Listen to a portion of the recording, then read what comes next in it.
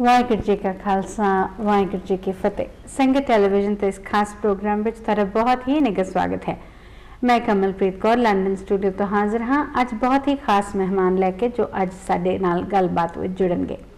It's a special program with a very special person who is trying to make a mark in terms of in field of art, and who's also making a lot of effort in terms of replicating Sikh historical pictures in his own way of expression. And today I'm going to present to you a person who's special in more than one ways. He's an artist, but he's an artist with a difference. Let's welcome Mr. Raj Singh Tassal. Very warm welcome. Vaheguru Ji Ka Khalsa, Vaheguru Ji Ki Fateh. A warm welcome to Sangat Television. You're also known as Pen Tacular Artist. Yeah. Why and how did you get this? Well, my full name is actually Rajinder Prasad Singh Tel. It's a long name, but I did shorten it down to Raj Singh Tel. Pen Tacular Artist come because I used to love pens when I was younger. Okay. And I didn't draw for 12 years, so when I started drawing, I was very unconfident and I was rusty, so I thought, give myself a name that means something, and then when you've got that name, it's almost like a superhero, you have to live up to it. Yeah. So the Pentacular, if you call yourself Pentacular, you better be good. Yeah, so something from spectacular, and because you work with pens, it became Pentacular. And then I went over to actually going to pencils. So pencils and pens, still the PEN. Yes. So originally it was pens actually, and I still love using them. When did you decide that, was it very early in your life you chose this way of expression, or how did art come to play such a major role in your life? Well, I've always drawn since I was little. I don't remember a time when I didn't draw. And I was a typical one of those children that would draw 24/7. I'd be drawing in school, in all lessons, and so it got to the point that I got to a very advanced stage at a very young age. Okay. And so I used to always be the best in my school, best in my class. And I didn't do much Sikh art, I have to admit. I had a superhero called Rajman. And actually that was published in the Eastern Line newspapers when I was 15, so a lot of people don't know that.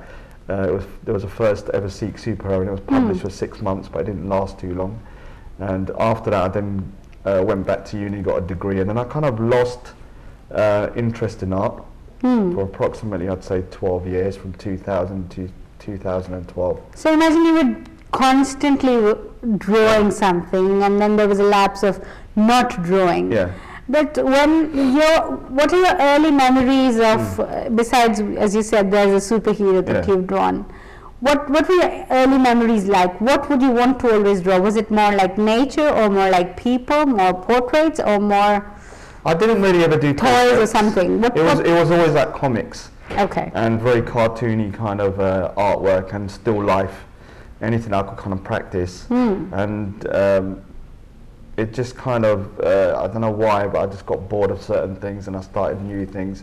So it's kind of a mixture. I was never really stuck to one thing, but one thing I never did was Sikh artwork, which is quite strange looking back now. I'm like, well, why didn't I do it? Because now that I've started, it's just such an incredible source of material. When I introduced you, I said you're special in more ways than one. You're not just an artist, but you also...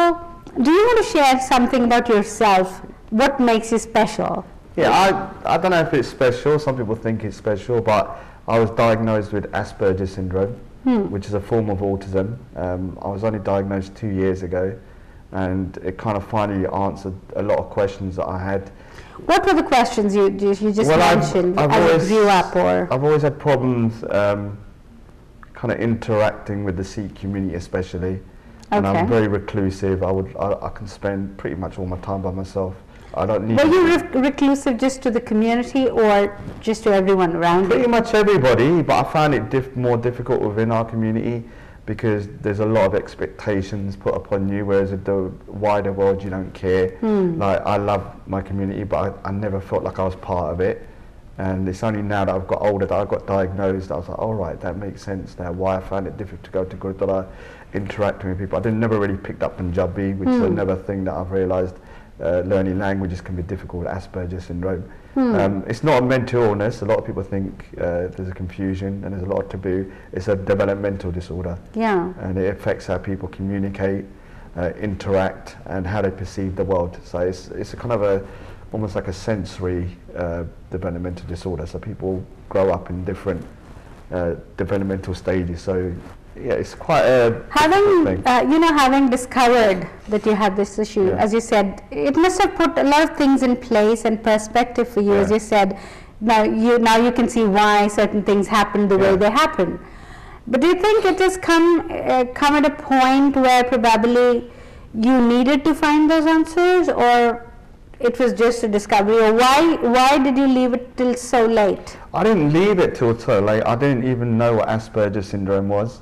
It's a very, what I call a new field in terms of even kind of psychiatrists and stuff. Of course, it's been around for a long time, but people have only started to really understand what Asperger's syndrome is. And my perception of people who are autistic was like Rain Man. And what I didn't realise that there's a spectrum disorder, meaning that there's people on there that are highly intelligent and there's people that can't speak. So there's a wide variety, but the things that we all have in common is relating to the world. Obsessive natures, reclusiveness, and in the past I saw this all as negatives. Okay. Now I see it as a positive because as an artist you probably need all of those things. You need your quality time with yourself, and you need that reflection to be able to draw something. And because I always also pick out things that a lot of other artists haven't within a story. I also try and, when I do a drawing, I do them very quickly, which is hard for people to understand. 4 to 5 days, 60 hours, and if you calculate that per day. I don't really have any social life and I don't really want it. I've got a goal, which is to capture our history in pencil, and it's going to be a lifetime project. It's not something that's a year or two. Every time I go to a next stage, I'll do bigger. So next year I'm going bigger. And the next few years after, I'll go bigger. Initially you said you had issues with a lot of, the community having a lot of expectations, and probably when youngsters also feel that they're being judged in terms of how they look or what they eat, where they go and all that. But I think it probably could be true of all the communities which are trying to connect to their faiths in an alien world. In terms of you now, as you said, you are going to more focus on depicting our own history.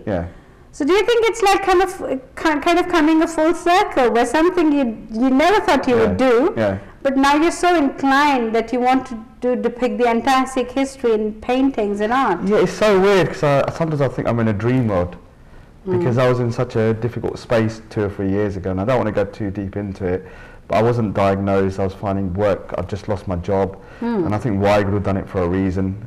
I had a tribunal case and I won. So I had money, and then I was just sitting there. I was like, what can I do? I hadn't drawn for 12 years. All of a sudden I was like, all right, let's try again. And it just snowballed from there. And so sometimes I think to myself, if I knew I drew for those years, but I think the journey had to happen this way for me to really embrace my background, also to really push myself to the level I've done, because I don't think I would have done it if I hadn't got that kind of baggage in my head that I haven't drawn for 12 years. So whenever I think I haven't drawn for 12 years, I better do make it up. Yeah, I'm going to do a lot more drawings, so I'll do 1 a week just to make it up. So I think Weigel had done it for a reason, and I don't look at it as a negative anymore. I think of it as, I wake up in the morning and I think, wow, this is great. So, through art you've kind of found yourself once again, and you've kind of found peace within yourself once again. Would you say that? Yeah, because the thing is, when you sit by yourself for a long time and don't want to go places, people find it strange, but when you say you're drawing, they're accepting of it. Yes. Oh, great, he's drawing. So it's so then they know that you're using your own time in a very positive, productive way. Yeah. So example is like relatives and stuff. I don't really know too many of my relatives. I'll be straight with you. I'm a very private person, and so now that they understand, this made things easier. And I've told them, look, don't take it personally. When I'm in a, and it's true. When I've started a drawing, it's going to be finished unless the world's blowing up. That's my thing. Or my mum tells me to stop. That's the only 2 things that are going to stop it. So I have got a very focused mind. I know. I mean, if you see how much I've done in 8 months, you'll be shocked about how much I turned out. And if you look at my lifetime, I've got, you know, so many drawings I'm going to do or redo. So I know I'm going to really stamp a mark. That's my aim. Like sob buzzing, I want to stamp a mark on C-cart. Yeah, I've got very high ambitions. Good. You mentioned Soba Singh. Yeah. He was known for depicting Sikh gurus. One of his very famous pictures is Guru Gobind Singh Ji's picture that he's drawn, Guru Nanak Dev Ji's picture that he's drawn. You almost see the copies of artwork almost everywhere you go in Sikh religious places and otherwise Sikh homes as well. Yeah. So taking an inspiration, do you think that was why the first thing you drew was a picture of Guru Gobind Singh Ji? Yeah, I did. I mean, I've always loved that picture. I think sometimes something has been perfected and it's hard to perfect it. And so I do sometimes feel to myself, I want to redraw Guru Gobind Singh Ji in my own version.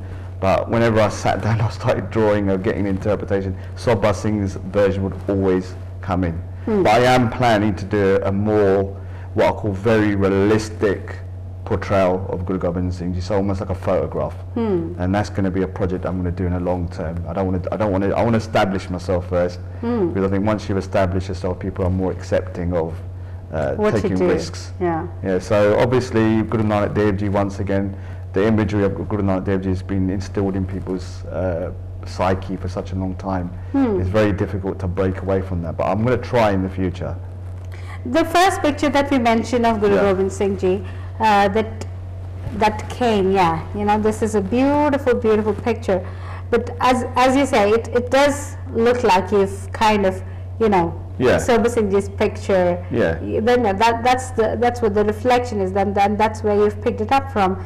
When you pick up something from which is normally shown in color and you do in just grayscale, black and white basically, how difficult or how easy it is? You know, even we can still see the shining pearls and we see the shining metal, but it's not color, but you know, the intensity and the effect of being in black and white. How do you see that? I've always loved black and white photography, black and white artwork, and so it's not something that I find very difficult. I think because I like to look at things in black and white anyway, so it is difficult for people that are not used to drawing in black and white to understand the tonal differences, to make something look shiny, to make it look like kapade. And so I've got to the point now where it's not something I think about, I just do it. And so it's hard to really kind of put an explanation to how I do it, it just happens. Okay, so where people normally find, you know, when you imagine a painting, you imagine a lot of colors in it.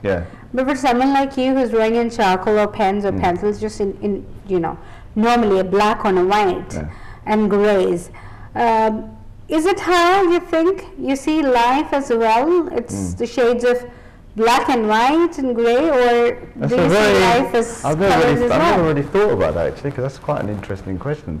Because I always say to people, I see the world in black and white, and I don't mean literally, but a lot of people know the autistic spectrum find it difficult to understand these grey shades.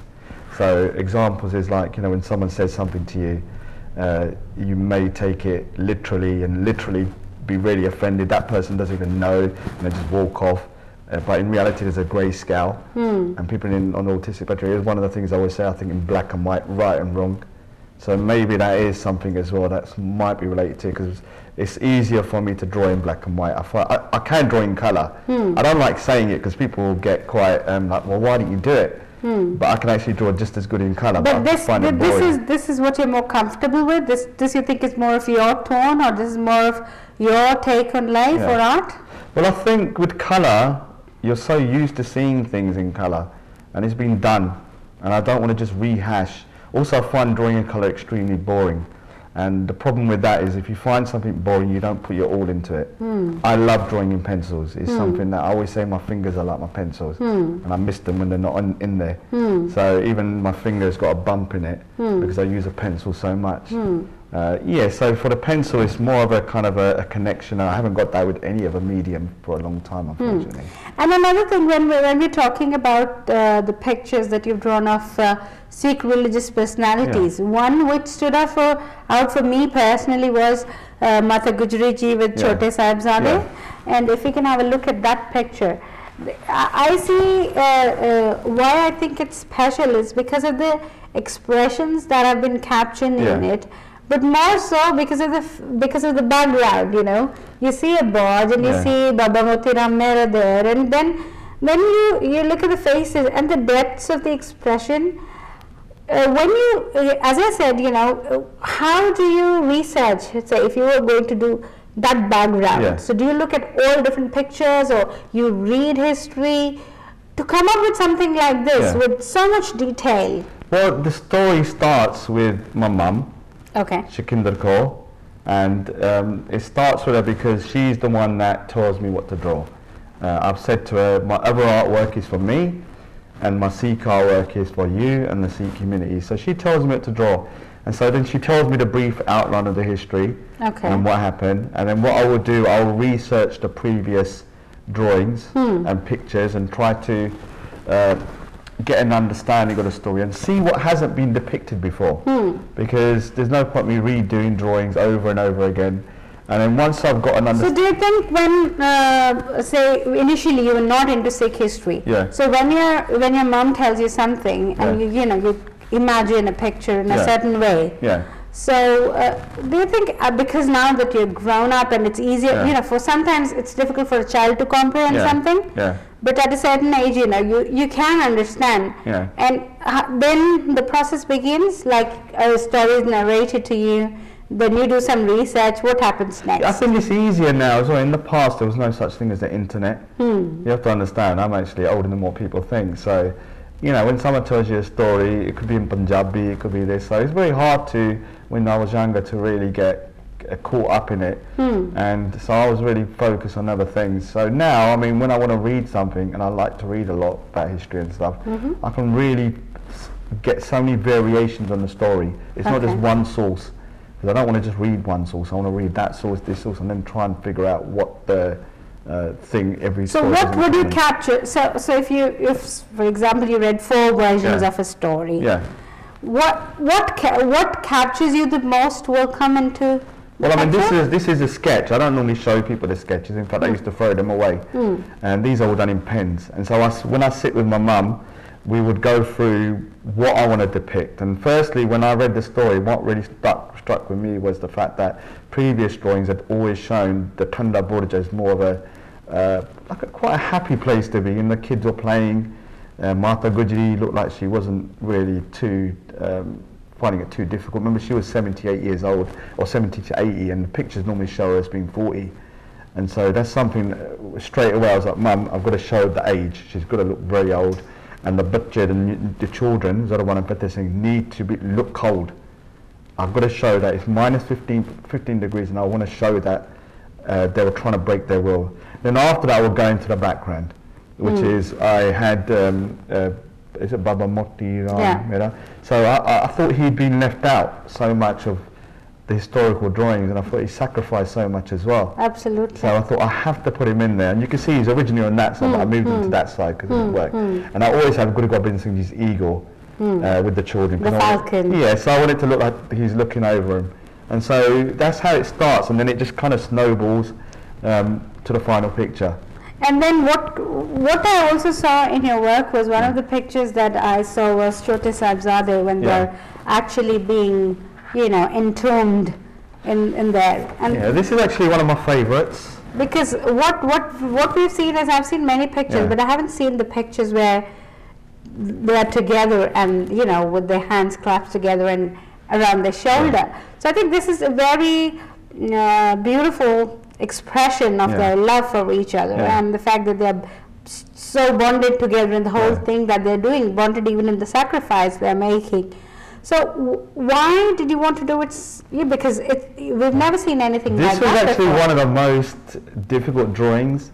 I didn't really know the story too well, and when I read it, I was like really kind of struck about the determination of these 2 young boys, and that's what I really wanted to show. When I researched the stories and the pictures, it was always showing them doing fateh, and I just wanted to show something a little bit different, which is that 2 young brothers just at the end of their life comforting each other. And it's not supposed to show fear. Some people, when I first put it up, thought, oh, it looks like they're scared. No, it's nothing to do with fear. It's just the love between. They're resigned to. They know what's going to happen. They've accepted it, and so they're hugging each other before the end of the fete. And this one was actually the one drawing between me and my mum that caused the most difficulty, because I originally was going to do it very differently. There was not going to be any chocolate, no pearls, nothing, because I thought they're not going to give them that dignity. So I was going to do like a little bit of blood on their face and make it much more horrific.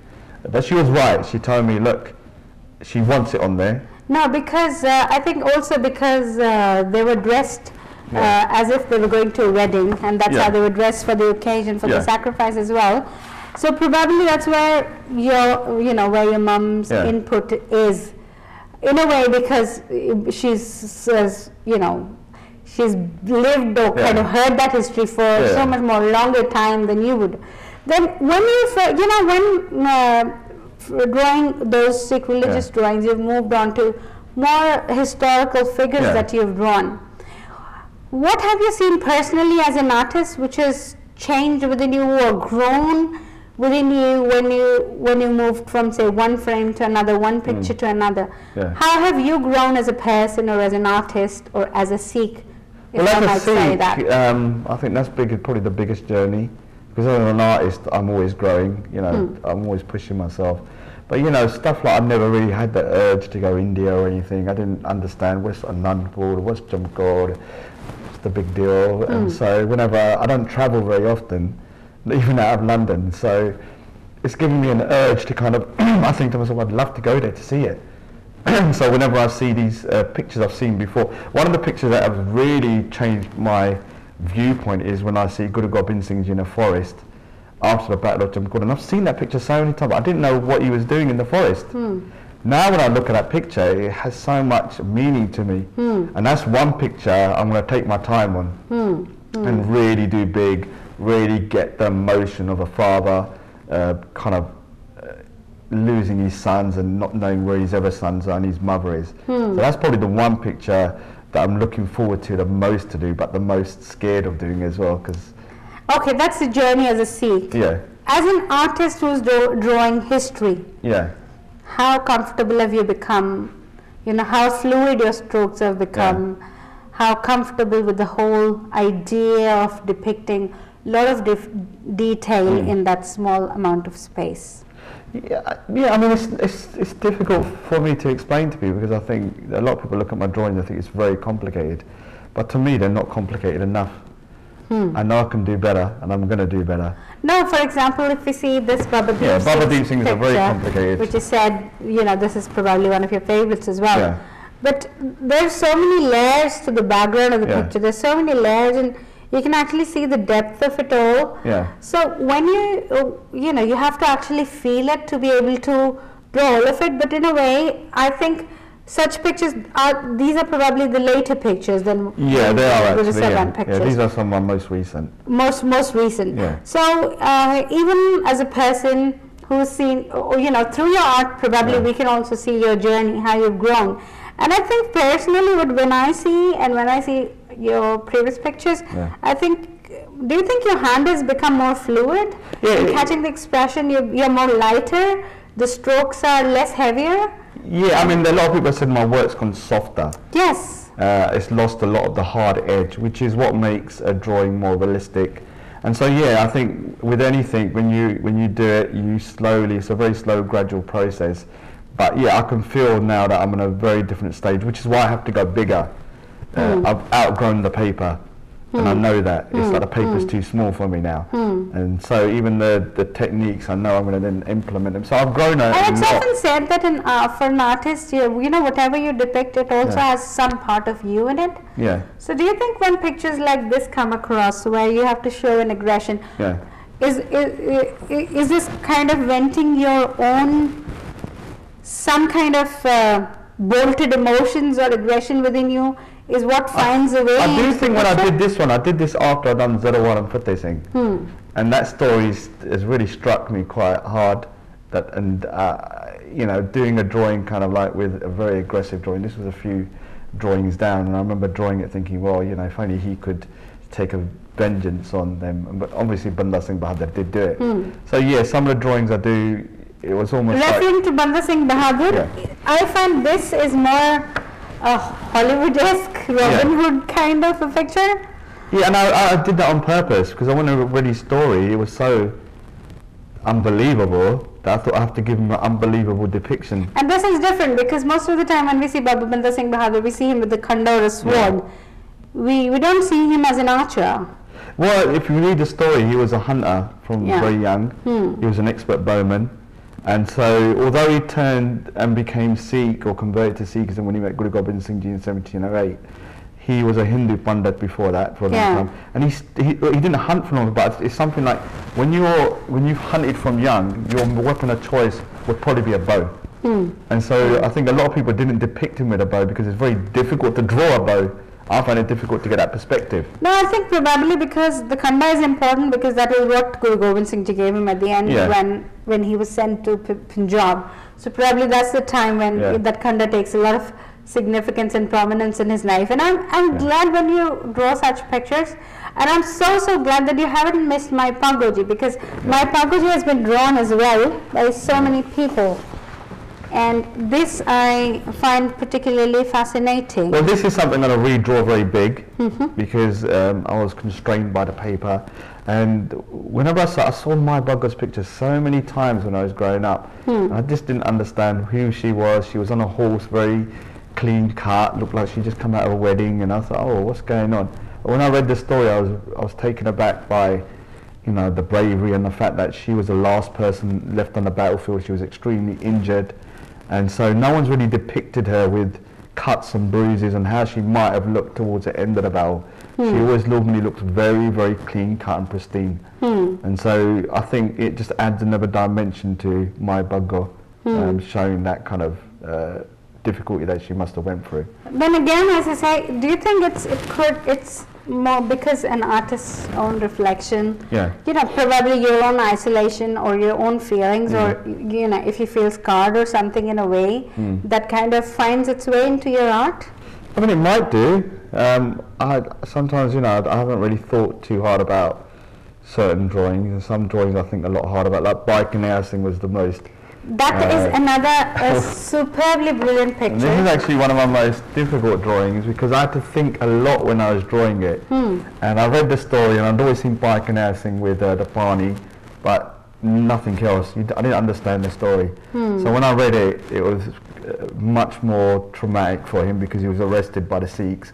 We're going to be tried for treason for giving the Barney to the enemy soldier. And you'll see in Marwan the Sikhs are pointing at him.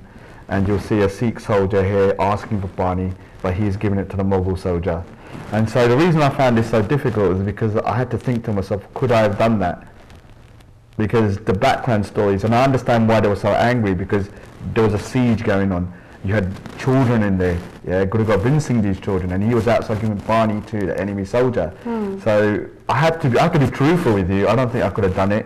And that just shows you what type of person he was, that he just saw human beings. So this is the most thought-provoking drawing I've done.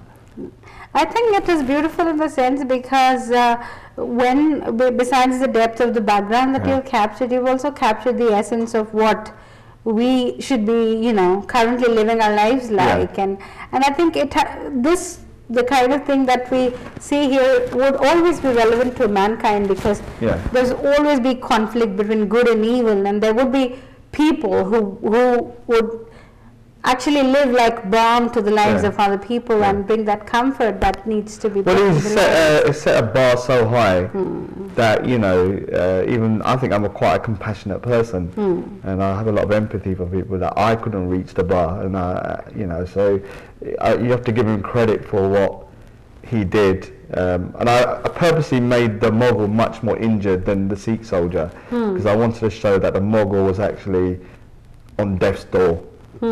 And so he just chose the person that was he needed the most. So he wasn't being kind of vindictive.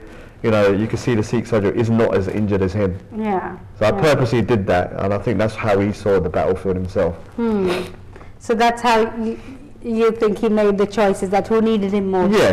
For him to be. So I don't think he consciously saw a Mughal soldier there, a Sikh soldier. He just saw people that were most injured. And when, like, as you know, as history says, that when he was actually brought to Guru Gobind Singh Ji, Guru Gobind Singh Ji said, "Why do you do that?" And he said, I see your reflection in everyone. Then Guru Sahib actually gave him the first aid box that, you know, whoever you just feed or whoever you give water to, please make sure that you also, you know, put some I mean, it's an amazing, it's like one of the best stories I think that we've got as Sikhs. A lot of our stories are quite, originally that drawing was not going to be in the gallery because I did 22 drawings, and I said to my mum, I've got to put something a bit more compassionate in. Originally I was going to have Hari Singh Nalawal fighting a tiger when he was 15, so I stopped doing that one, and I'm really glad I did this one instead because it showed another side to Sikhs that sometimes aren't depicted because it looks as well as they should be. Yeah, as well as they should be. And the other thing that I also saw when we also visited your gallery, and also when I saw some pictures, there are pictures which are more recent in occurrence, like the pictures of... so this is the Golden Temple.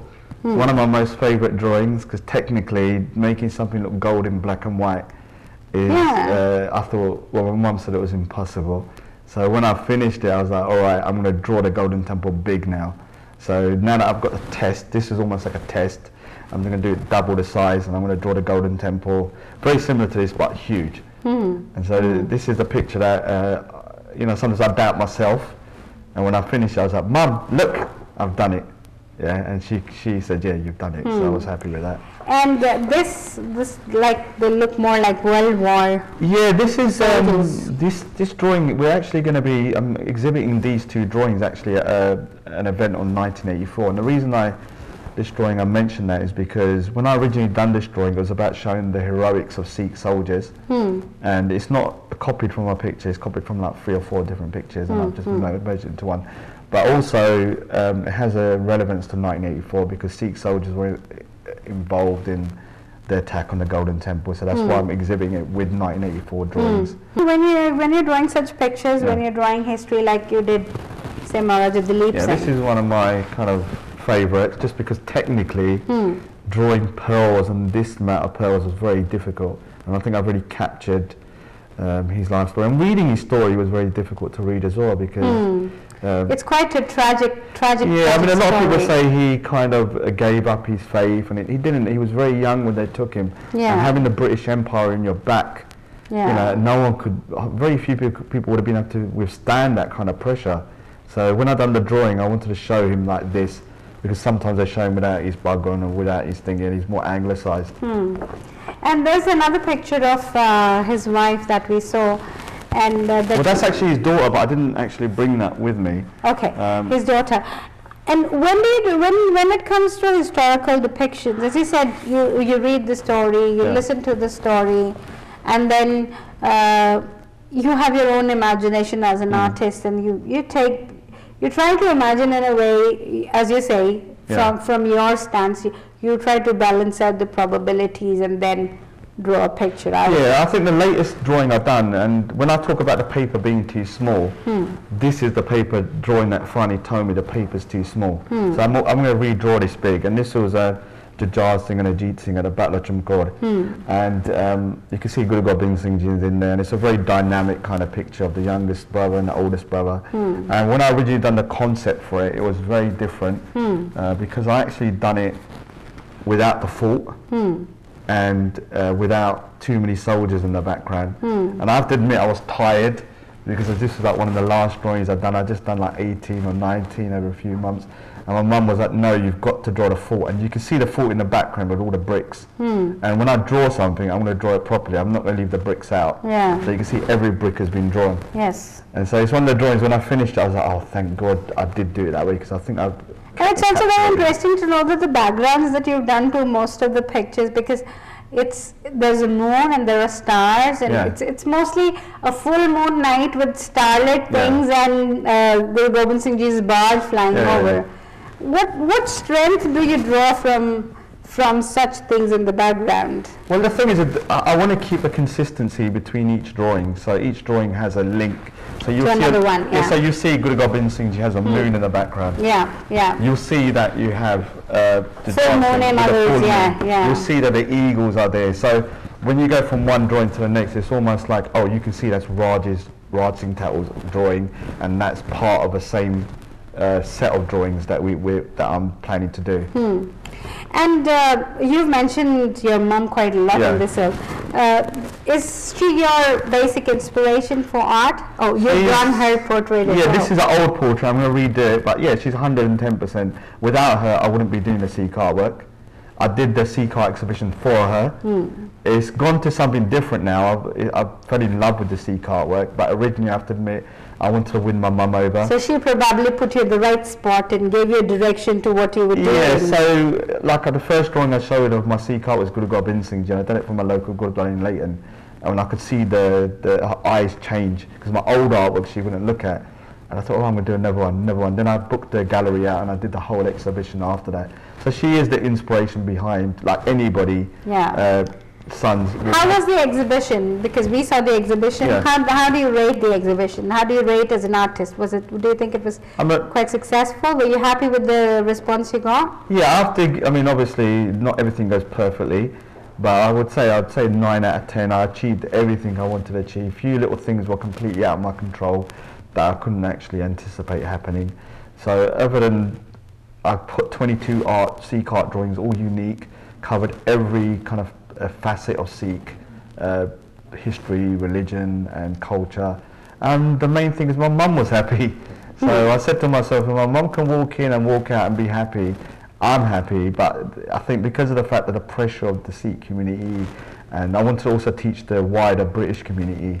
It's in Walthamstow, so there's no Sikhs there, so I had a lot of white people coming, British people, and by the time they left, they said, oh wow, this is amazing, I didn't know this much about Sikhs. So I achieved what I wanted to, yeah.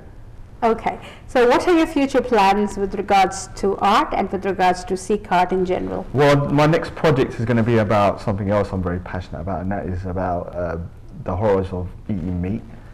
And so I've been vegetarian all my life, and I'm a staunch, actually as I've got older I've become more like a vegan. Staunch believer. Yeah, staunch believer. So my drawings are actually going to be quite big and very thought-provoking drawings on the hypocrisy of eating meat. And so my first drawings will be Silence of the Lambs, and it's going to be a little girl playing with a lamb, and in the background there'll be the abattoir of her father killing the lambs. And then I'm going to go, and then after that I'm doing Sikh artwork drawings, bigger, so Guru Gobind Singh Ji on a horse is going to be one of my first. And then throughout my lifetime. When you want to draw Guru Sahibans, do you think you have to make some kind of spiritual effort, in the sense that you know what you're drawing, you're not just copying Sobha Singh or someone, you're actually getting a feeling within you that this is how I would want Guru Sahib to look like? Yeah, I do think to myself, in the past I thought to myself, who would I want to meet from history? And none of the Gurus ever come in my head. It was like, Einstein, this was. And now I'm like, I want to meet him. And so I could draw him for one. And so I want to one day do a depiction where I've really captured the man. And that's my goal. It might take my lifetime. And I'm glad it's going to be such a difficult thing, because he was such a complicated man himself as well, so the picture has to be mind-blowing, and I will do it. It's just a matter of when. One day it will click and I'll know, and then I'll be happy once that's done. So wishing you very good luck with all your future works that you want to do, and I think more artists like you need to come forward. We also need to talk about the issues like we have, which our community generally won't talk about, say autism is one, and other issues that we have, probably mental health issues or domestic violence issues that our society needs to be more open and talk about, so that help can be generated for all of them. But Sikh art in that historical glory and perspective needs to be told, and Sikh people need to tell it, because when it's your history, you're very you make an effort, you make an extra effort, that you're not depicting something which is not right for the Sikhs. Initially whatever history was written about Sikhs was written by non-Sikhs. So there are so many things that we wonder today as Sikhs, that, is it correct or is it not correct? Should that be in it or should that not be in it? So I think we need more Sikh artists and who can actually depict Sikh art in the right perspective, and then we can tell our stories in our way. Normally it's top down, the Western people are telling, this is what you do and this is what you look like. So it's kind of it's a distorted view of history. Absolutely. And when we do our own history, when a Sikh depicts his own history, he would know what he's doing. with it, and probably there's so much, as you said, about Sikh history that needs to be told to the world, and very good luck with all your future efforts. And I hope you've enjoyed watching this program as much as I've enjoyed having a conversation with this Pen Tacular artist today. With this, we come to the end of the show, and we'll come up with something very interesting in some time soon. Till then, Vaheguru Ji Ka Khalsa, Vaheguru Ji Ki Fateh.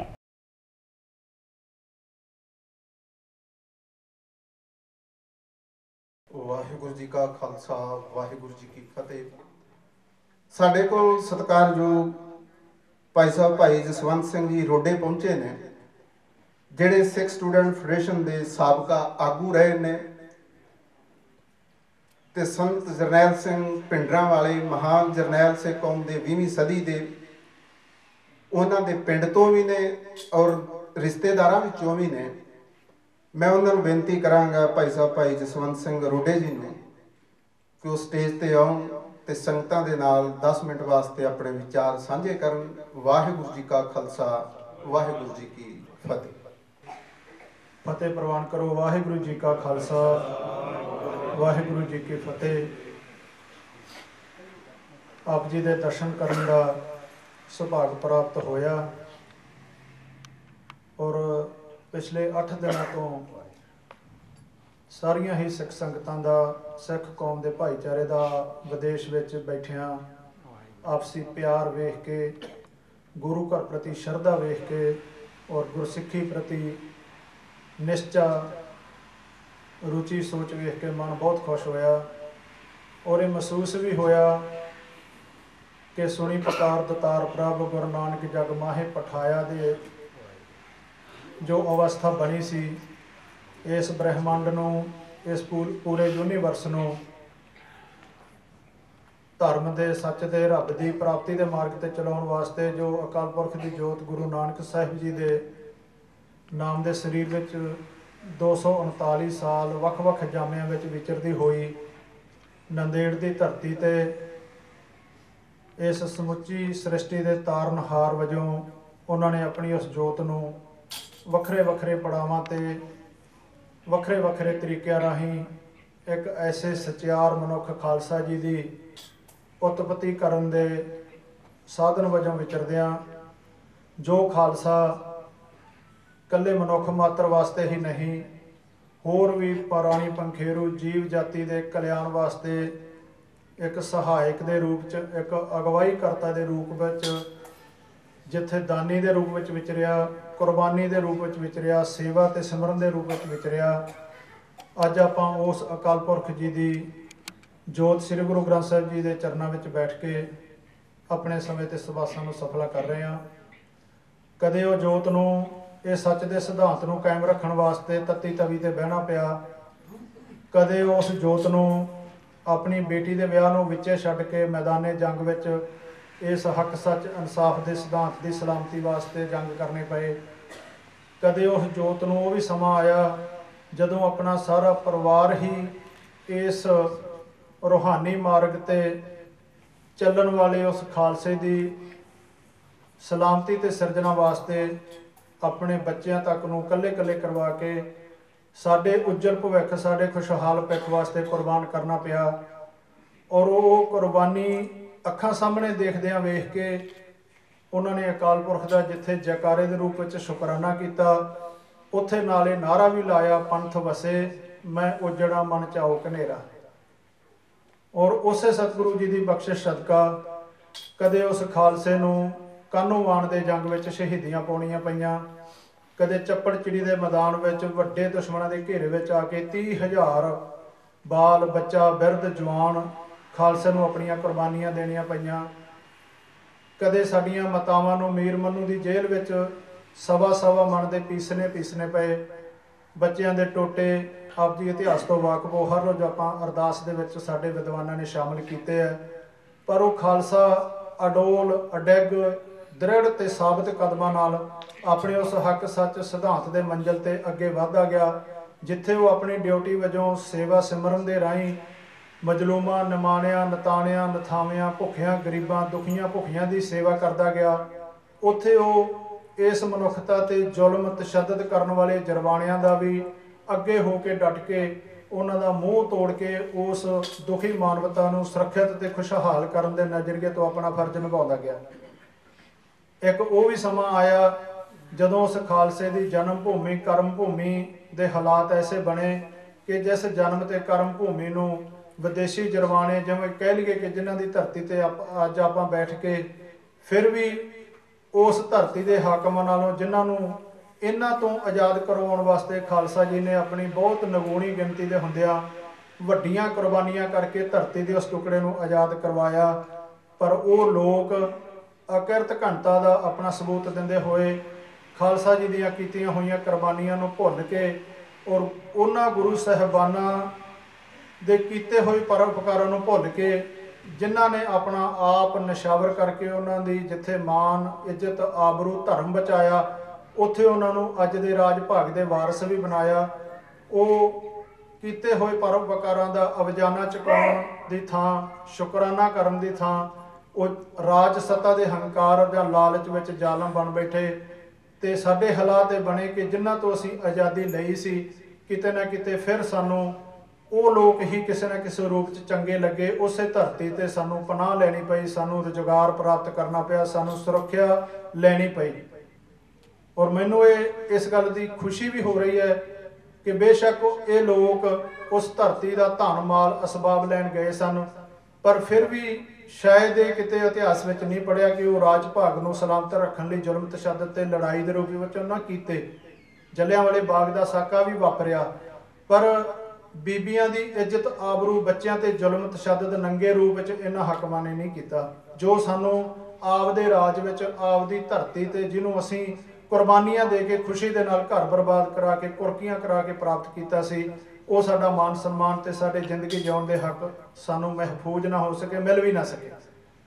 ਔਰ ਉਹਨਾਂ ਅਤਿਆਚਾਰਾਂ ਦਾ ਜਵਾਬ ਦੇਣ ਵਾਸਤੇ ਫਿਰ ਸ਼ਾਇਦ ਇਸ ਗੁਰੂ ਜੋਤ ਨੇ ਸਾਡੇ ਤੇ ਤਰਸ ਖਾ ਕੇ ਆਪਣੇ ਉਸ ਖਾਲਸਾਈ ਜਾਹੋ ਜਲਾਲ ਨੂਰਾਨੀ ਜਲਵੇ ਨੂੰ ਫਿਰ ਪ੍ਰਜਵਲਿਤ ਕਰਨ ਵਾਸਤੇ, ਖਾਲਸਾ ਜੀ ਦੇ ਉਸ ਸਰੂਪ ਨੂੰ ਫਿਰ ਦੁਬਾਰਾ ਸਾਡੇ ਸਾਹਮਣੇ ਸਾਕਾਰ ਰੂਪ 'ਚ, ਅਮਲੀ ਰੂਪ 'ਚ ਪੈਦਾ ਕਰਨ ਵਾਸਤੇ ਸੰਤ ਬਾਬਾ ਜਰਨੈਲ ਸਿੰਘ ਜੀ ਖਾਲਸਾ ਭਿੰਡਰਾਂ ਵਾਲਿਆਂ ਦੇ ਰੂਪ ਵਿੱਚ ਸਾਨੂੰ ਇੱਕ ਐਸੀ ਰੂਹਾਨੀ ਰੂਹ, ਇੱਕ ਐਸਾ ਖਾਲਸਾਈ ਜਾਹੋ ਜਲਾਲ ਵਾਲਾ ਜਰਨੈਲ ਦਿੱਤਾ, ਜਿਨੇ ਇਹ ਸਾਰੇ ਹਾਲਾਤਾਂ ਨੂੰ ਭਾਂਪਦਿਆਂ ਹੋਇਆਂ ਫਿਰ ਇੱਕ ਨਾਅਰਾ ਦਿੱਤਾ ਕਿ ਜੇ ਜਿਉਣਾ ਹੈ ਤਾਂ ਅਣਖ ਨਾਲ, ਜੇ ਮਰਨਾ ਹੈ ਤਾਂ ਧਰਮ ਲਈ।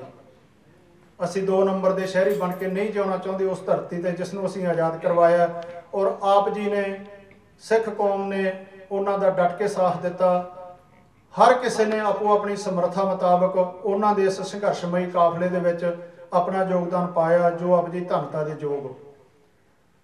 ਇਹ ਹਰ ਕਿਸੇ ਦੇ ਕਰਮਾਂ ਦਾ ਖੇਤਰ ਹੁੰਦਾ ਹੈ, ਅਕਾਲ ਪੁਰਖ ਦੀ ਬਖਸ਼ਿਸ਼ ਹੁੰਦੀ ਹੈ ਕਿ ਕੋਈ ਮੂਹਰਲੇ ਮੁਹਾਜ ਤੇ ਲੜਾਈ ਲੜ ਲੈਂਦਾ ਹੈ, ਕੋਈ ਉਸ ਮੁਹਾਜ ਤੇ ਲੜਾਈ ਲੜਨ ਵਾਲਿਆਂ ਨੂੰ ਪ੍ਰਸ਼ਾਦੇ ਪਾਣੀ ਦੇ ਰੂਪ ਵਿੱਚ, ਅਰਦਾਸਾਂ ਦੇ ਰੂਪ ਵਿੱਚ, ਸਹਾਇਤਾ ਦੇ ਰੂਪ ਵਿੱਚ ਆਪਣਾ ਉਸ ਸੰਘਰਸ਼ ਵਿੱਚ ਹਿੱਸਾ ਪਾਉਂਦਾ ਹੈ, ਜਿਹਦਾ ਮੈਂ ਫੈਡਰੇਸ਼ਨ ਦਾ ਇੱਕ ਛੋਟਾ ਜਿਹਾ ਨੁਮਾਇੰਦਾ, ਛੋਟਾ ਜਿਹਾ ਕਾਰਕੁਨ ਮੈਂ ਥੋੜ੍ਹੇ ਸਮਾਂ ਮੈਨੂੰ ਵੀ ਮਿਲਿਆ ਕਿ ਉਸ ਅਗੰਮੀ ਸ਼ਕਤੀ ਵਾਲੇ ਸਾਡੇ ਉਸ 20ਵੀਂ ਸਦੀ ਦੇ ਮਹਾਨ ਜਰਨੈਲ ਦੇ ਜਿੱਥੇ ਨੇੜੇ ਪਰਿਵਾਰ ਦੇ ਜੰਮਣ ਦਾ ਸੁਭਾਗ ਪ੍ਰਾਪਤ ਅਕਾਲ ਪੁਰਖ ਨੇ ਬਖਸ਼ਿਆ, ਉੱਥੇ ਪੜ੍ਹਾਈ ਦੇ ਸਮੇਂ ਦੌਰਾਨ ਸਕੂਲ ਛੱਡ ਕੇ ਕੋਈ ਰੂਹਾਨੀ ਖਿੱਚ, ਕੋਈ ਪੂਰਬਲੇ ਕਰਮਾਂ ਦਾ ਸੰਯੋਗ ਉਹਨਾਂ ਦੇ ਚਰਨਾਂ ਵਿੱਚ ਲੈ ਗਿਆ, ਉਹਨਾਂ ਦੇ ਦਰਸ਼ਨ ਕਰਨ ਦਾ ਸੁਭਾਗ ਮਿਲਿਆ, ਉਹਨਾਂ ਨਾਲ ਬਚਨ ਕਰਨ ਦਾ ਸੁਭਾਗ ਮਿਲਿਆ। ਔਰ ਇੱਥੋਂ ਤੱਕ ਕਿ ਉਹਨਾਂ ਦੇ ਚਰਨ ਸਪਰਸ਼ ਦੇ ਰਾਹੀਂ ਸ਼ਾਇਦ ਆਪ ਜੀ ਦੇ ਦਰਸ਼ਨ ਕਰਨ ਯੋਗ ਬਣਾਉਣ ਵਾਲੀ ਉਹ ਰੂਹਾਨੀ ਸ਼ਕਤੀ, ਉਹਨਾਂ ਦੀ ਬਖਸ਼ਿਸ਼ ਵੀ ਅੰਦਰ ਸੰਚਾਰ ਕਰ ਗਈ, ਜਿਸ ਦਾ ਸਦਕਾ ਮੈਂ ਸਤਿਗੁਰੂ ਜੀ ਦੀ ਗੋਦ ਵਿੱਚ ਆਪ ਜੀ ਦੇ ਸਾਹਮਣੇ ਕੁਝ ਬੋਲਣ ਵਾਸਤੇ ਆਪ ਜੀ ਦੇ ਕਾਬਲ ਸਮਝਿਆ। ਉਹ ਕਾਫਲਾ ਤੁਰਦਾ ਗਿਆ ਤੇ ਉਹਦੇ ਵਿੱਚ ਬਹੁਤ ਹੀ ਸਾਰੀ ਸਿੱਖ ਕੌਮ ਸ਼ਾਮਲ ਹੁੰਦੀ ਗਈ। ਉਹਨਾਂ ਦੇ ਵਿੱਚੋਂ ਹੀ ਮੈਂ ਬੇਨਤੀ ਕਰਾਂ, ਜਿਨ੍ਹਾਂ ਨੇ ਇਹ ਸਬੱਬ ਤੇ ਸੰਯੋਗ ਬਣਿਆ ਆਪ ਜੀ ਨਾਲ ਦਰਸ਼ਨ ਕਰਨ ਦਾ, ਭਾਈ ਇੰਦਰਜੀਤ ਸਿੰਘ ਜੀ, ਜਿਹੜੇ ਆਪਣੇ ਕਾਲਜ ਦੀ ਪੜ੍ਹਾਈ ਦੌਰਾਨ ਉਹਨਾਂ ਨੂੰ ਜਾ ਕੇ ਮਿਲੇ ਹੋਰ ਨੌਜਵਾਨਾਂ ਦੀ ਤਰ੍ਹਾਂ, ਔਰ ਉਹਨਾਂ ਨੇ ਵੀ ਉਸ ਕਾਫਲੇ ਦੇ, ਉਸ ਝੰਡਾ ਬਰਦਾਰ ਦੇ ਪਿੱਛੇ ਲੱਗ ਕੇ ਆਪਣੀ ਜ਼ਿੰਦਗੀ ਦੇ ਸੁੱਖਾਂ ਨੂੰ ਤਿਆਗਦਿਆਂ ਹੋਇਆਂ ਆਪਣੀ ਸੁਖਮਈ ਜ਼ਿੰਦਗੀ ਨੂੰ ਤਿਆਗ ਕੇ ਉਹਦੇ ਵਿੱਚ ਆਪਣਾ ਬਣਦਾ ਹਿੱਸਾ ਪਾਇਆ। ਔਰ ਇਹ ਫਖਰ ਦੀ ਗੱਲ ਹੈ ਕਿ ਤਕਰੀਬਨ ਇਹ ਠੀਕ ਹੈ, ਸੰਘਰਸ਼ ਦੇ ਵਿੱਚ ਬਹੁਤ ਸਾਰੇ ਗਲਤ ਕਿਸਮ ਦੇ ਲੋਕ ਆ ਜਾਂਦੇ ਹਨ, ਔਰ ਕੋਈ ਮਨਸੂਬੇ ਤਹਿਤ ਆ ਜਾਂਦੇ ਸਨ, ਕੋਈ ਅਗਿਆਨਤਾ ਤਹਿਤ ਆ ਜਾਂਦੇ ਸਨ, ਕੋਈ ਸਾਡੇ ਦੁਸ਼ਮਣਾਂ ਵੱਲੋਂ ਯੋਜਨਾਬੱਧ ਤਰੀਕੇ ਨਾਲ ਵਾਰ ਦਿੱਤੇ ਜਾਂਦੇ ਸਨ, ਇਹ ਵੀ ਕਿਤੇ ਨਾ ਕਿਤੇ ਕੋਈ ਐਸਾ ਸਮਾਂ ਬਣ ਗਿਆ ਕਿ ਸਾਨੂੰ ਉਹ ਕਾਲੇ ਧੱਬੇ ਵੀ ਵੇਖਣੇ ਪਏ। ਪਰ ਮੈਂ ਇਸ ਗੱਲ ਤੇ ਫਖਰ ਕਰ ਸਕਦਾ ਬਾਈ ਇੰਦਰਜੀਤ ਸਿੰਘ ਜੀ ਵਰਗੇ ਯੋਧਿਆਂ ਦੀ ਜ਼ਿੰਦਗੀ ਤੇ ਕਿ ਉਹਨਾਂ ਨੇ ਉਸ ਬਹੁਤ ਵਿਖੜੇ ਸਮੇਂ ਦੇ ਵਿੱਚ ਵੀ ਆਪਣੇ ਸੰਘਰਸ਼ਮਈ ਜੀਵਨ ਤੇ ਕੋਈ ਐਸਾ ਦਾਗ ਨਹੀਂ ਲੱਗਣ ਦਿੱਤਾ। ਜਿੱਦਾਂ ਭਾਈ ਸਾਹਿਬ ਜੀ ਗਿਆਨੀ ਮੋਹਨ ਸਿੰਘ ਜੀ ਬਹੁਤ ਹੀ ਬਾਕਮਾਲ ਤੇ ਖੂਬਸੂਰਤ ਕਥਾ ਸਰਵਣ ਕਰਾ ਰਹੇ ਸਨ, ਭਾਈ ਦਿਆਲਾ ਜੀ ਦੀ, ਭਾਈ ਮਤੀ ਦਾਸ ਜੀ ਦੀ, ਉਹਨਾਂ ਯੋਧਿਆਂ ਦੇ ਵਿੱਚੋਂ, ਇਹਨਾਂ ਦੇ ਹੀ ਪਰਿਵਾਰ ਦੇ ਵਿੱਚੋਂ, ਇਹਨਾਂ ਦੇ ਨਾਲ ਪਿਆਰ ਕਰਦਿਆਂ ਇਹਨਾਂ ਦੇ ਮਾਸੀ ਦੇ ਬੇਟੇ ਜਿਨ੍ਹਾਂ ਦਾ ਜ਼ਿਕਰ ਪਹਿਲਾਂ ਵੀ ਇੱਕ ਦਿਨ ਚੈਨਲ ਤੇ ਹੋਇਆ ਸੀ, ਭਾਈ ਗੁਰਮੀਤ ਸਿੰਘ ਮਚਾਕੀ ਖਾੜਕੂ ਸਫਾ ਵਿੱਚ, ਜਿਨ੍ਹਾਂ ਨੂੰ ਭਚੰਗੀ ਕਰਕੇ ਜਾਣਿਆ ਜਾਂਦਾ ਸੀ, ਉਹ ਸਤਿਕਾਰਯੋਗ ਸਾਡੇ ਭੂਆ ਜੀ ਜੋਗਿੰਦਰ ਕੌਰ ਜੀ ਨੂੰ ਵੀ ਸਬੱਬ ਬਣਿਆ ਬੇਟੀ ਦੇ ਵਿਆਹ ਵਿੱਚ ਸ਼ਾਮਲ ਹੋਣ ਦਾ। ਉਹਨਾਂ ਕੁਰਬਾਨੀਆਂ ਦੇ ਨਾਲ ਹੀ ਸਾਡੀ ਕੌਮ ਨੇ ਖੜੀ ਹੋਣਾ ਹੈ, ਆਪਣਾ ਸਫ਼ਰ ਦ੍ਰਿੜਤਾ ਨਾਲ ਤੈਅ ਕਰਨਾ ਹੈ, ਪ੍ਰਾਪਤੀਆਂ ਕਰਨੀਆਂ।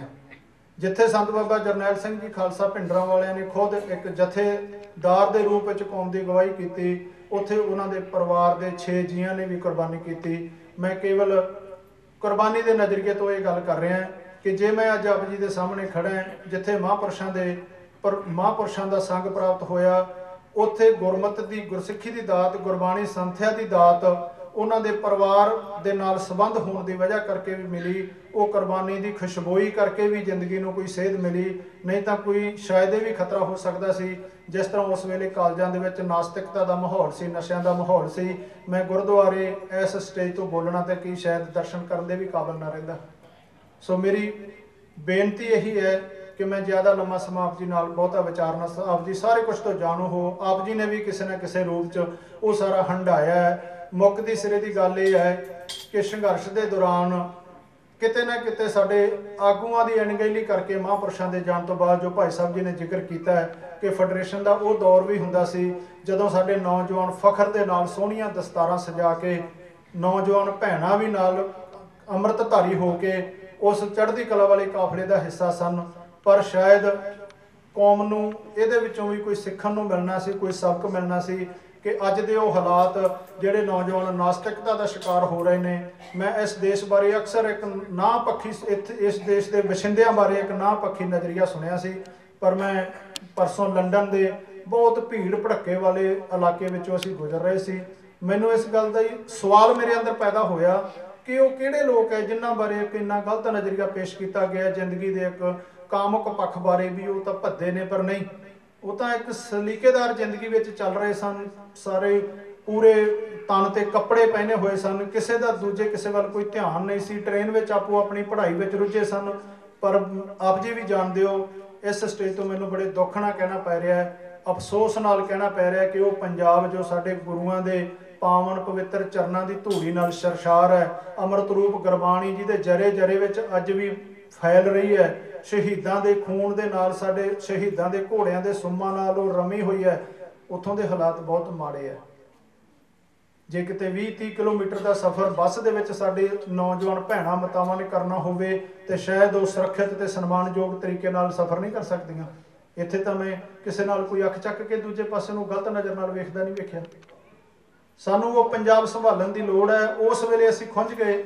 ਉਹ ਸੰਘਰਸ਼ ਤੋਂ ਬਾਅਦ ਜਦੋਂ ਸਾਡੇ ਕੌਮ ਤੇ ਤਸ਼ੱਦਦ ਹੋ ਰਿਹਾ ਸੀ, ਸਿਰਫ ਅਸੀਂ ਇੰਨਾ ਕੁ ਹੀ ਕਰ ਲੈਂਦੇ ਕਿ ਵਕੀਲਾਂ ਦੇ ਪੈਨਲ ਬਣਾ ਲਏ ਜਾਂਦੇ, ਕੁਛ ਐਸਾ ਸੈਂਟਰਲਾਈਜ਼ ਕੇਂਦਰ ਬਣਾ ਲਿਆ ਜਾਂਦਾ ਕਿ ਜਿਹੜੇ ਪਰਿਵਾਰ ਯੋਗਦਾਨ ਪਾ ਕੇ ਬਰਬਾਦ ਹੋ ਚੁੱਕੇ ਸਨ, ਆਪਣੇ ਜੀਅ ਖੁਆ ਚੁੱਕੇ ਸਨ, ਉਹਨਾਂ ਦੀ ਆਰਥਿਕਤਾ ਉਖੜ ਚੁੱਕੀ ਸੀ, ਇੱਕ ਤਾਂ ਉਹਨਾਂ ਦੇ ਬੱਚਿਆਂ ਨੂੰ ਰੋਟੀ ਜੋਗਾ ਆਸਰਾ ਦੇਣ ਵਾਸਤੇ ਇੱਕ ਸਹੀ ਤੇ ਯੋਗ ਤਰੀਕੇ ਦੇ ਨਾਲ ਉਹਨਾਂ ਤੱਕ ਇੱਕ ਮਦਦ ਆਰਥਿਕ ਵੀ ਪਹੁੰਚਦੀ, ਪਰ ਉਹਨਾਂ ਦੇ ਬੱਚਿਆਂ ਨੂੰ ਪੜ੍ਹਾਈ ਕਰਾ ਕੇ ਉੱਚ ਕੋਟੀ ਦੀ ਤਾਲੀਮ ਦਵਾ ਕੇ ਅਸੀਂ ਆਪਣੇ ਉਹਨਾਂ ਦੁਸ਼ਮਣਾਂ ਨੂੰ ਇਹ ਦੱਸ ਸਕਦੇ ਕਿ ਜਿਨ੍ਹਾਂ ਦਾ ਨਸਲ ਤੇ ਜਿਨ੍ਹਾਂ ਦਾ ਨਸਲ ਘਾਤ ਕਰਨ ਦਾ ਤੁਸੀਂ ਤਹੱਈਆ ਕੀਤਾ ਸੀ, ਅੱਜ ਉਹਨਾਂ ਹੀ ਪਰਿਵਾਰਾਂ ਦੇ ਨੌਜਵਾਨ ਬੱਚੇ ਬੱਚੀਆਂ ਇੱਕ ਰੈਪੂਟੇਡ ਪੋਸਟਾਂ ਤੇ ਬੈਠੇ ਹੁੰਦੇ, ਕੋਈ ਐਸਡੀਐਮ ਲੱਗਾ ਹੁੰਦਾ, ਕੋਈ ਡੀਸੀ ਲੱਗਾ ਹੁੰਦਾ, ਕੋਈ ਇੰਜੀਨੀਅਰ ਲੱਗਾ ਹੁੰਦਾ, ਕੋਈ ਤਹਿਸੀਲਦਾਰ ਲੱਗਾ ਹੁੰਦਾ, ਤਾਂ ਕਿ ਉਹਨਾਂ ਨੂੰ ਅਸੀਂ ਦੱਸ ਸਕਦੇ ਨਹੀਂ ਇਹ ਕੌਮ ਕਦੇ ਵੀ ਖਤਮ ਹੋਣ ਵਾਲੀ ਨਹੀਂ। ਦੂਜੇ ਪਾਸੇ ਹੋਏ ਤਸ਼ੱਦਦ ਦਾ ਉਹਨਾਂ ਨੂੰ ਕਾਨੂੰਨੀ ਸਜ਼ਾਵਾਂ ਦੇਣ ਵਾਸਤੇ ਅਸੀਂ ਇੱਕ ਐਸਾ ਪ੍ਰਬੰਧ ਕਰਦੇ, ਹਲਫੀਆ ਬਿਆਨ ਦੇ ਕੇ ਅਦਾਲਤਾਂ ਦੇ ਵਿੱਚ। ਠੀਕ ਆ, ਉਹ ਪ੍ਰਬੰਧ ਪੱਖਪਾਤੀ ਹੈ, ਪਰ ਘੱਟੋ ਘੱਟ ਅਸੀਂ ਦੁਨੀਆ ਨੂੰ ਵਿਖਾਉਣ ਲਈ ਇਹ ਤਾਂ ਕਰ ਪਾਉਂਦੇ ਨਾ ਕਿ ਅਸੀਂ ਇਸੇ ਹੀ ਕਾਨੂੰਨ ਦਾ ਸਹਾਰਾ ਲਿਆ ਜਿਹੜਾ ਸਾਰਿਆਂ ਨੂੰ ਬਰਾਬਰਤਾ ਦੇਣ ਦਾ ਦਾਅਵਾ ਕਰਦਾ, ਇੱਕ ਐਲਾਨ ਕਰਦਾ, ਪਰ ਦੇਖੋ ਸਾਡੇ ਨਾਲ ਸਾਡੇ ਕਾਤਲ, ਸਾਡੇ ਤੇ ਜ਼ੁਲਮ ਕਰਨ ਵਾਲੇ ਦਰਿੰਦੇ ਦੰਦ ਲਾਉਂਦੇ ਫਿਰਦੇ ਨੇ। ਉਹ ਸਮਾਂ ਖੁੰਝ ਗਿਆ। ਹੁਣ ਇੱਕ ਜ਼ਰੂਰ ਬੇਨਤੀ ਹੈ ਕਿ ਕੱਲ ਅਸੀਂ ਵਿੰਡਸਰ ਪੈਲਸ ਗਏ ਸੀ, ਉੱਥੇ ਉਹਨਾਂ ਨੇ ਦੂਜੇ ਵਿਦੇਸ਼ੀਆਂ ਤੋਂ ਖੋਇਆ ਹੋਇਆ ਉਹ ਖਜ਼ਾਨਾ, ਸਾਡੇ ਫਖਰ ਤੇ ਅਣਖ ਤੇ ਗੈਰਤ ਦੀ ਨਿਸ਼ਾਨੀ, ਕਿਤੇ ਉਹਨਾਂ ਨੇ ਲਿਖਿਆ ਟੀਪੂ ਸੁਲਤਾਨ ਤੋਂ ਆ ਚੀਜ਼ਾਂ ਖੋਈਆਂ, ਕਿਤੇ ਮਹਾਰਾਣਾ ਪ੍ਰਤਾਪ ਤੋਂ ਖੋਈਆਂ, ਕਿਤੇ ਸਿੱਖਾਂ ਦੇ ਆ ਸ਼ਸਤਰ।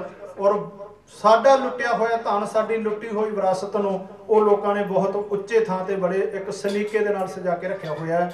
ਪਰ ਅਸੀਂ ਮਾਫ ਕਰਨਾ ਕਿ ਕੌਮ ਦਾ ਕਾਫੀ ਵੱਡਾ ਹਿੱਸਾ ਕਿਤੇ ਨਾ ਕਿਤੇ ਉਸ ਗੌਰਮਵਈ ਅਣਖ ਵਾਲੇ ਔਰ ਫਖਰ ਕਰਨ ਵਾਲੇ ਉਸ ਵਿਰਸੇ ਨੂੰ ਸੰਭਾਲਣ ਦੇ ਵਿੱਚ ਵੀ ਅਸੀਂ ਕਿਤੇ ਨਾ ਕਿਤੇ ਢਿੱਲੇ ਪੈ ਗਏ, ਅਸੀਂ ਅਣਭੋਲ ਰਹਿ ਗਏ। ਜਿੱਥੇ ਸਾਡੇ ਗੁਰੂ ਕਾਲ ਦੇ ਇਤਿਹਾਸ ਤੋਂ, ਸਾਡੇ ਪੁਰਾਤਨ ਖਾਲਸਾਈ ਸਿਧਾਂਤ ਦਾ ਜਿਹੜਾ ਅਨਮੋਲ ਵਿਰਸਾ, ਕਿਤੇ ਕੱਚੀਆਂ ਗੜ੍ਹਾਂ, ਕਿਤੇ ਉਹ ਸਰਹੰਦ ਦੀਆਂ ਕੰਧਾਂ, ਕਿਤੇ ਬਟਾਲੇ ਦੀਆਂ ਕੰਧਾਂ, ਕਿਤੇ ਨਾ ਕਿਤੇ ਸੇਵਾ ਦੇ ਰੂਪ ਵਿੱਚ ਸਾਥੋਂ ਖੋਹ ਲਈਆਂ ਗਈਆਂ। ਅੱਜ ਵੀ ਅਸੀਂ ਇਸ ਚੀਜ਼ ਨੂੰ ਸੰਭਾਲਣ ਤੋਂ ਬਹੁਤ ਵਾਂਝੇ ਹੋ ਰਹੇ ਹਾਂ। ਸਾਡੇ ਵਿਰਸੇ ਦੇ ਉੱਤੇ ਹਮਲੇ ਹੋ ਰਹੇ ਨੇ, ਗੰਦਾ ਕਲਚਰ ਸਾਡੇ ਨਾਂ ਤੇ ਥੋਪਿਆ ਜਾ ਰਿਹਾ ਹੈ, ਜਿਹੜੇ ਵਿੱਚ ਨੱਚ ਟੱਪ ਕੇ ਸਾਡੇ ਹੀ ਨੌਜਵਾਨ ਕਹਿੰਦੇ ਅਸੀਂ ਮਾਰ ਦਿੰਨੇ ਆ, ਅਸੀਂ ਕਤਲ ਕਰ ਦਿੰਨੇ, ਅਸੀਂ ਕਬਜ਼ੇ ਕਰ ਲੈਨੇ ਆ, ਅਸੀਂ ਉਹ ਕਰ ਦਿੰਨੇ ਆ। ਧੀਆਂ ਭੈਣਾਂ ਦੀ ਨਰਾਦਰੀ ਕਰਨ ਵਾਲਾ ਸੰਗੀਤ ਸਾਡੇ ਨਾਂ ਤੇ ਥੋਪਿਆ ਜਾ ਰਿਹਾ ਹੈ, ਜਿਹਨੂੰ ਇਹ ਚੱਕ ਕੇ ਵਿਦੇਸ਼ੀ ਹਾਕਮਾਂ ਦੇ ਸਾਹਮਣੇ ਰੱਖ ਦੇਣਗੇ। ਆ ਦੇਖੋ, ਇਹ ਲੋਕ ਤਾਂ ਆਪਣੇ ਆਪ ਨੱਚ ਕੇ ਕਹਿੰਦੇ ਅਸੀਂ ਇਹੋ ਜਿਹੇ ਆ। ਨਹੀਂ, ਅਸੀਂ ਇਹੋ ਜਿਹੇ ਨਹੀਂ। ਅਸੀਂ ਆਪਣੇ ਵਿਰਸੇ ਵਿਰਾਸਤ ਨੂੰ ਸੰਭਾਲੀਏ।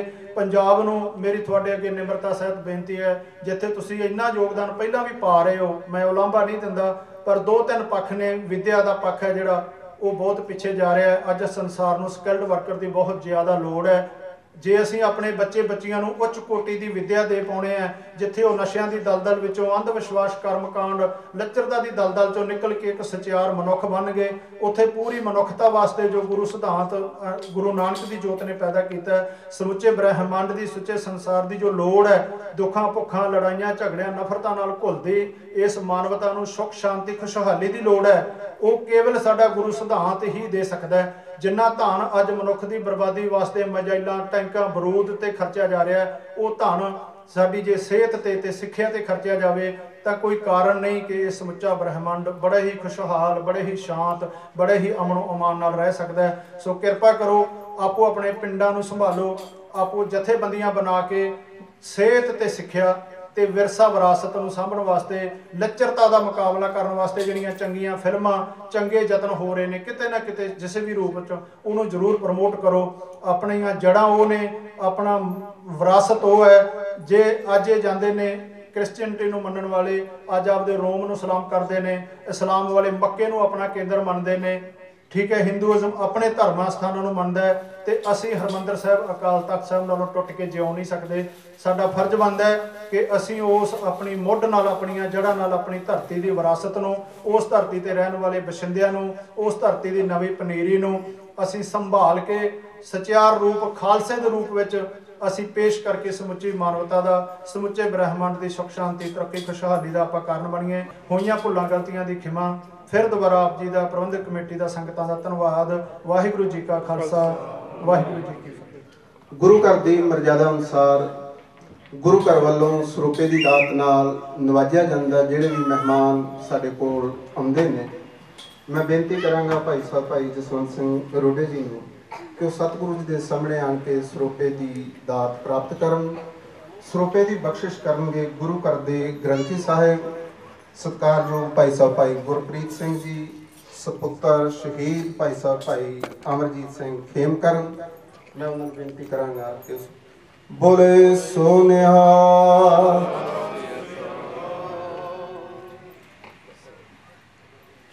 ਸ਼ਹੀਦ ਭਾਈ ਗੁਰਪ੍ਰੀਤ ਸਿੰਘ ਜੀ ਮਚਾਕੀ, ਭਾਈ ਸਾਹਿਬ ਭਾਈ ਗੁਰਮੀਤ ਸਿੰਘ ਜੀ ਮਚਾਕੀ, ਉਹਨਾਂ ਦੇ ਸਤਿਕਾਰਯੋਗ ਮਾਤਾ ਜੀ ਵੀ ਪਹੁੰਚੇ ਹੋਏ ਨੇ। ਮੈਂ ਮਾਤਾ ਜੀ ਦੇ ਚਰਨਾਂ ਵਿੱਚ ਬੇਨਤੀ ਕਰਾਂਗਾ ਉਹ ਵੀ ਸਤਿਗੁਰੂ ਜੀ ਦੇ ਸਾਹਮਣੇ ਆਉਣ ਤੇ ਸਰੂਪੇ ਦੀ ਦਾਤ ਪ੍ਰਾਪਤ ਕਰਨ।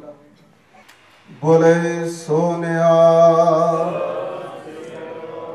ਨਾਲ ਹੀ ਮੈਂ ਬੇਨਤੀ ਕਰਾਂਗਾ ਭਾਈ ਸਾਹਿਬ ਭਾਈ ਇੰਦਰ ਸਿੰਘ ਜੀ ਵੀ ਸਾਡੇ ਕੋਲ ਪਹੁੰਚੇ ਹੋਏ ਨੇ, ਉਹ ਵੀ ਸਟੇਜ ਤੇ ਆਉਣ ਤੇ ਸਰੂਪੇ ਦੀ ਦਾਤ ਪ੍ਰਾਪਤ ਕਰਨ।